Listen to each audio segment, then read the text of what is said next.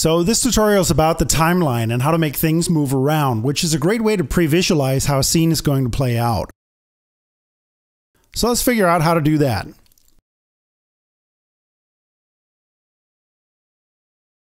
Here's the scene, and you can probably figure out what's going on here because the red character is here, and then while he walks over here, the camera tracks over here, ending in an over the shoulder, and then there's a matching over the shoulder over here. The timeline works by simply telling the app where we are at time number 1 and time number 2 and so on, and then the software just figures out how to animate it. So I'm going to press the edit button, and then what I have to do now is toggle things on and off for each time slice. We're at time number 1 right now, so I'm going to make the first position of his walk active. I'm going to make the first position of the camera active, and then I'm also going to make the blue character active. It's just multiple turns, but I only want the first one to be enabled, so I turned off the second one. Then I tap time number 2 down here, and then I activate the red character in the second position. I activate the camera in the second position. I turn on the second rotation of this one here, and then I also turn on this camera over there.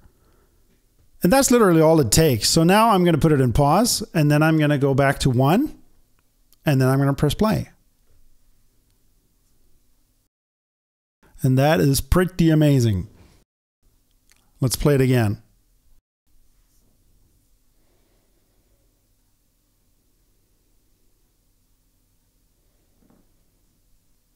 A thing that's important to understand is that the software looks at whether things are connected to see if they should move.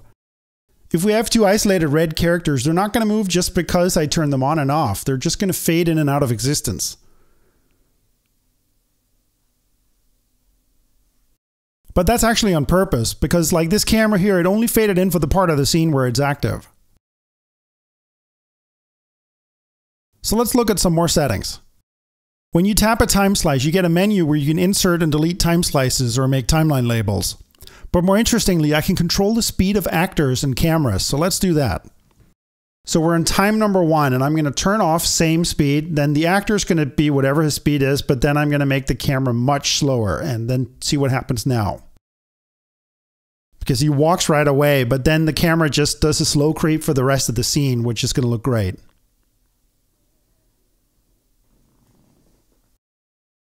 So that's literally all there is to it.